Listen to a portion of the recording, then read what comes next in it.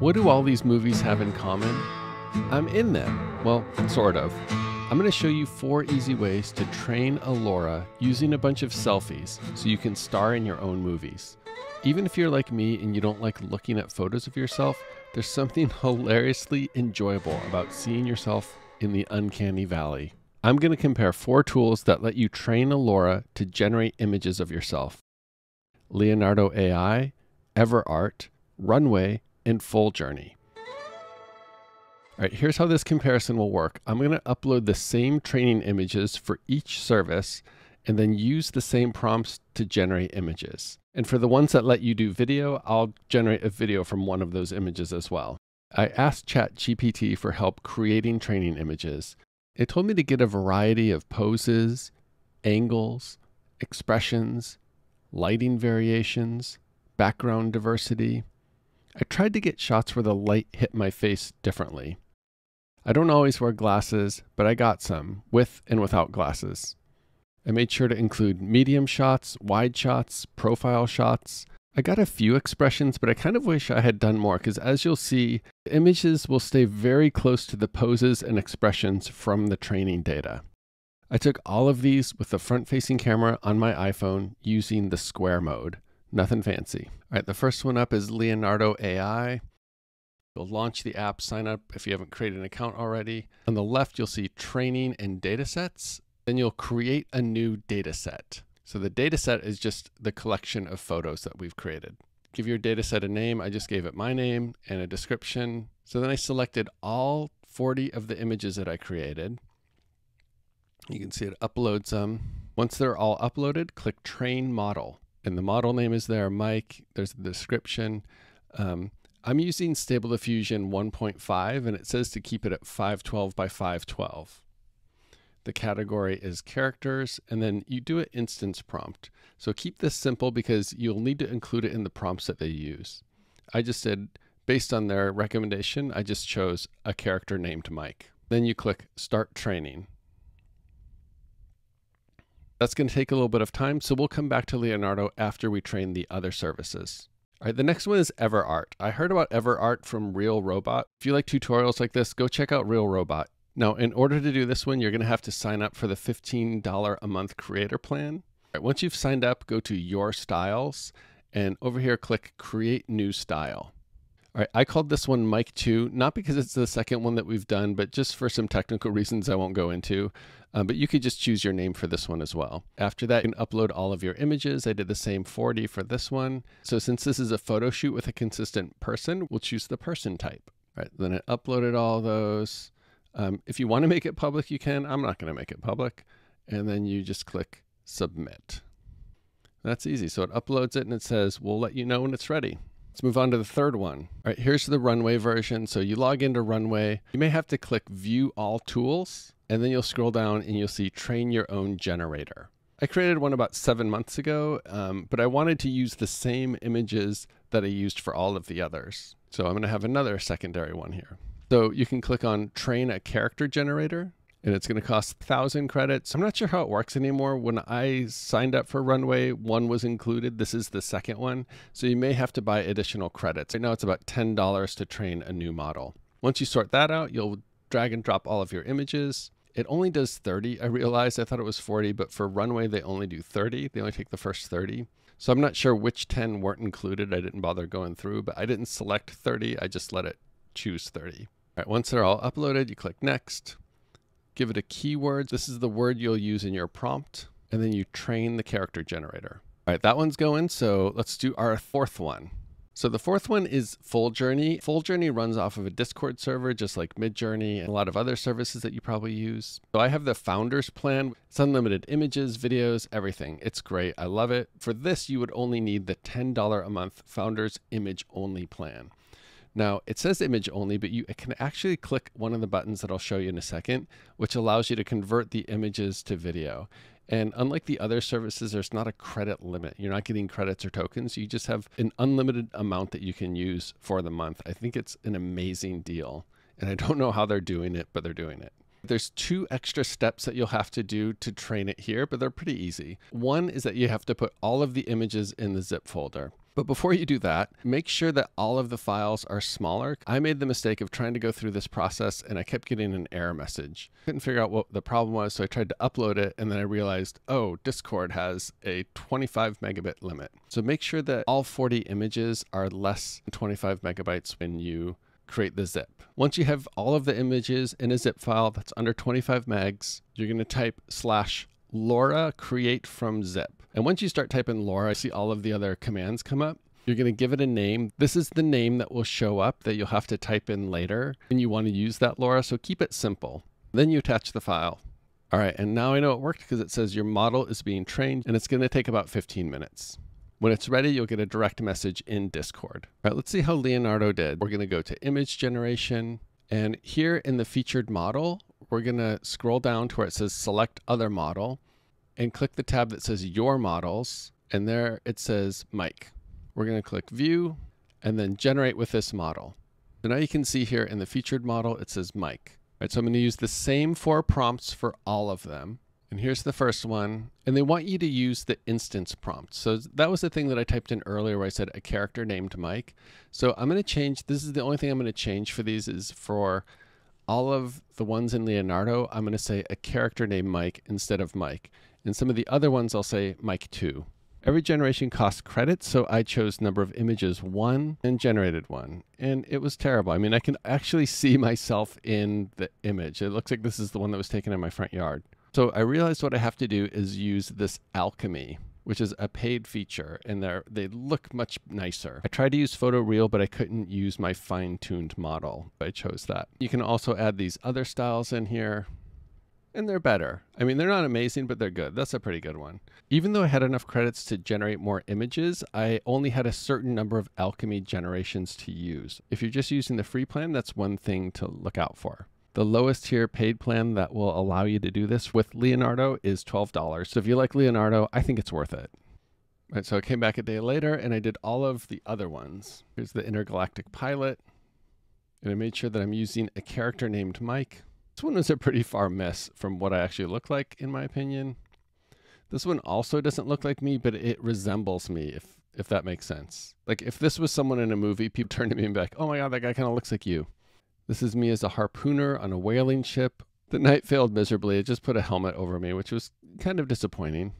And then I ran out of Alchemy again. But I still had credits to turn these into videos, which you can do by going to the image and choosing Generate Motion Video. Give it a motion strength. I chose to bump up the motion a little bit. It takes 25 credits. That's kind of a lot. And then you just click enter. And that's great. I mean, look at the head. A lot of times when a head will turn in AI video, it gets really blurry or the features change. Like it starts to look like a different person. This keeps a very similar look. It looks like it's an actual camera move. The face remains consistent. I'm very impressed with Leonardo's video capabilities. Another one of the whaler. It's just okay. All right, now let's go try those prompts in EverArt. So we'll paste our intergalactic pilot prompt in there. I chose widescreen, and then I just made sure that under the selected style that it was using Mic 2. And then you click this little paper airplane icon. You'll see it does 4 images. So you're gonna always, every time you choose a prompt, it's gonna take away 4 images. There's no way that I've been able to see where you can do less. Sometimes I think the pricing is really weird, how the tokens work. You know, it'd be like 25 tokens for 4 seconds, or like you have no idea. You have to do all of this math. I like that it's very clear. 1, 2, 3, 4, minus 4.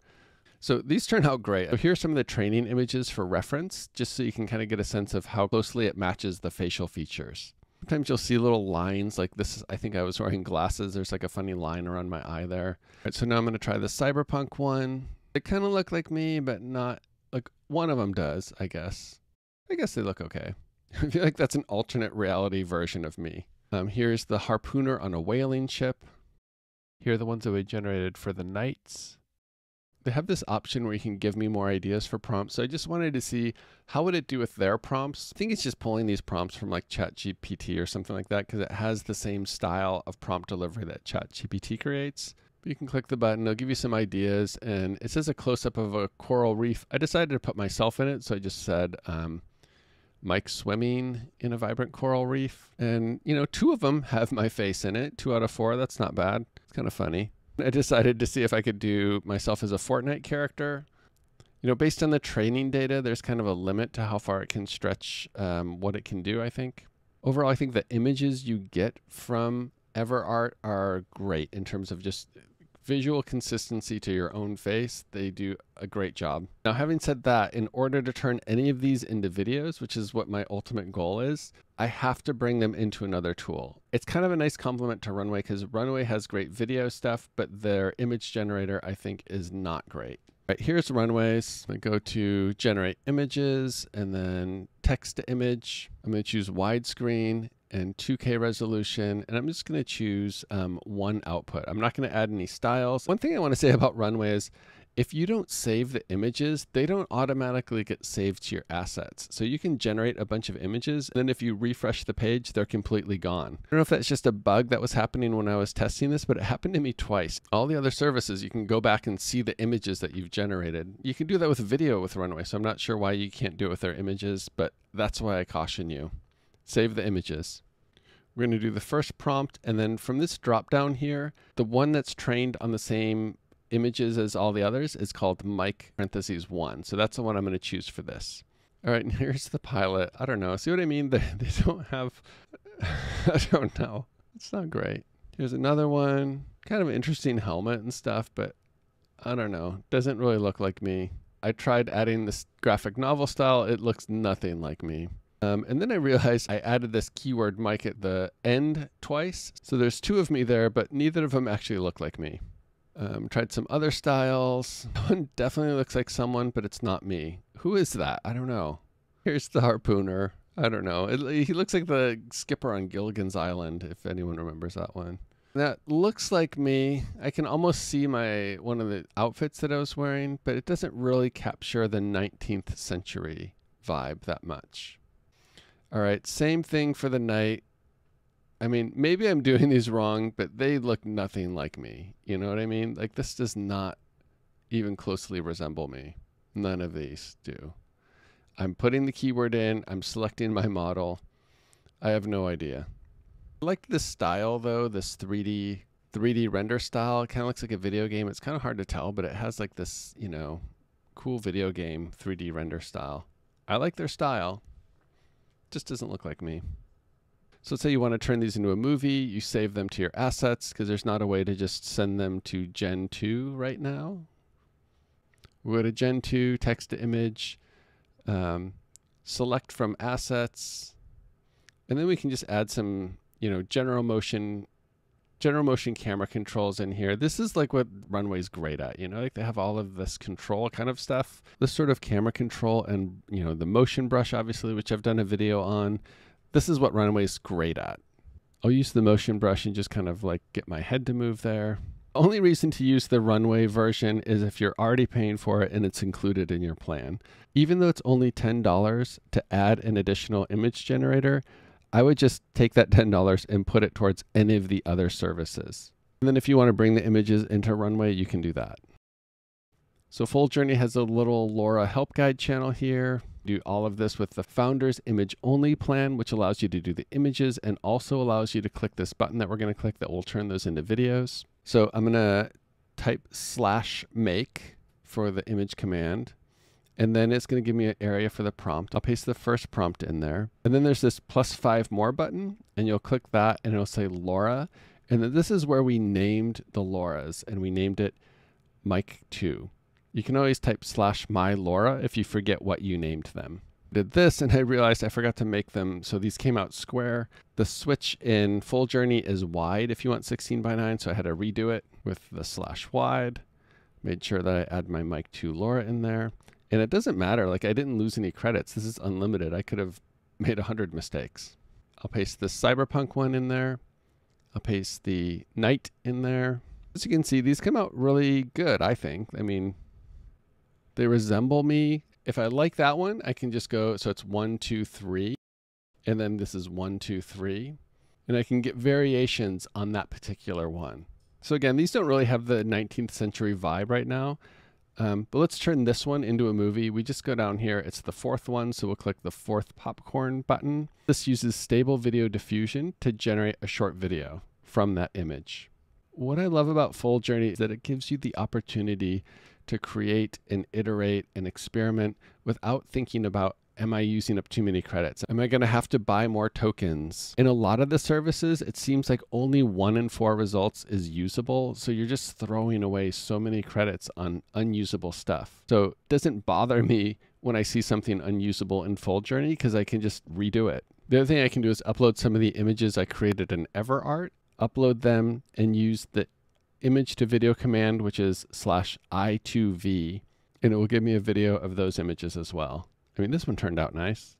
So that's 4 easy ways to create an image generator. Now you can go make movies in any style you want, doing anything you want. It's super fun. It really is so fun. You should try it out. I'm going to do a few more in-depth tutorials on creating LoRAs. So if you like this kind of stuff, please do subscribe. And if you watch this and you make a video with yourself, please put a link in the comments. I would love to see it.